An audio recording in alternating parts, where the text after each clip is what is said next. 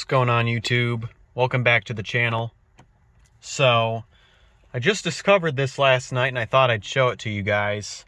So, without further ado, let's turn on the ignition.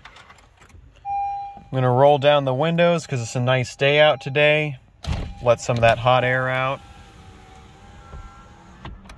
Okay, start her up. Okay, we're in neutral. Now, here's what I want to show you. Turn on the lights. Static electricity shock, of course.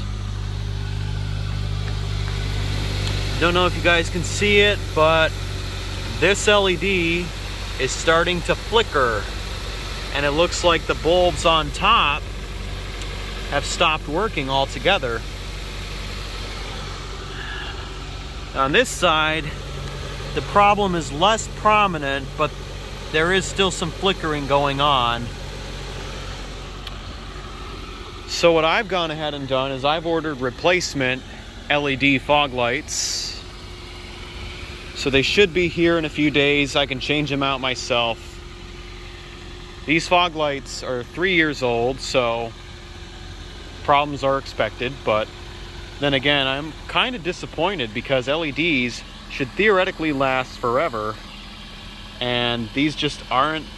Well, I should say this, it just isn't the case for these LEDs. I guess you get what you pay for, and things stop working eventually, but these should be good for 50,000 hours of operating time. But yeah, the right one's definitely more stable than the left. The left one is mincemeat. So, yep, gonna be changing those out myself once the new bulbs get here. I also ordered a vehicle speed monitored by GPS sticker to put on my back bumper, because why not?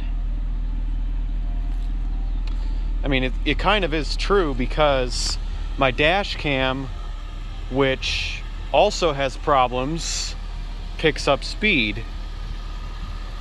So as you can see, that's where the dash cam would go.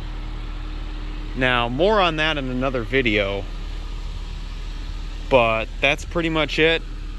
The fog lights on this car need to be replaced. No big deal. I've already ordered replacements and I can do it myself because, hey, I'm the one who installed the LEDs. So, yep, I can do it once. If I can do it once, I can do it again. So, that's pretty much it. Catch you on the next one.